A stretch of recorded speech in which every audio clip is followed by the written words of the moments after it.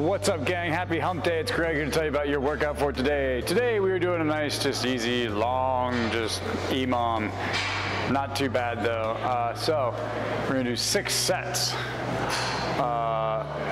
3 different movements, 1 minute of rest at the end of each one. You're gonna do 1 minute for max reps of box jumps, first minute, so it's 2-foot launch, 2-foot landing, woo, that doesn't count.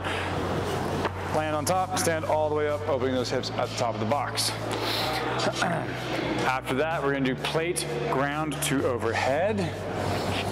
So you're gonna grab yourself a plate, you're gonna touch the floor between your feet with that plate, and just like you're doing a snatch, you're gonna stay up nice and tall, bounce off the hips, push it up overhead, keeping that plate nice and close.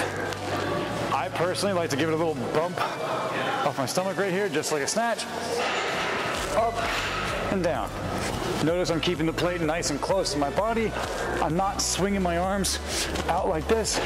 I can already feel my lower back going after that, so keep it nice and close. We'll pop off the stomach, straight up overhead. Slam on the ground. 1 minute of that.